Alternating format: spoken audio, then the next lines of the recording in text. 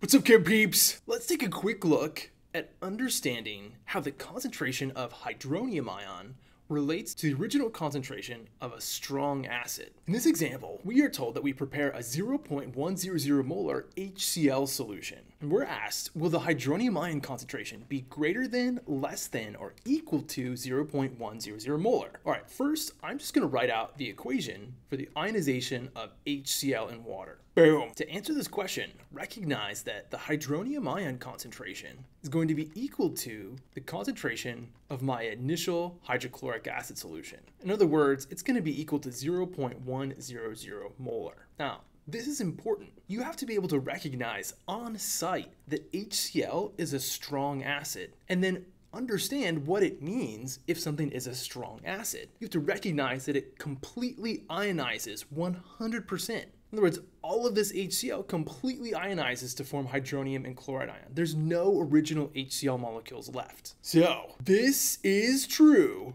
because HCl is a strong acid. Emphasis strong, which ionizes completely in water. Boom. Done.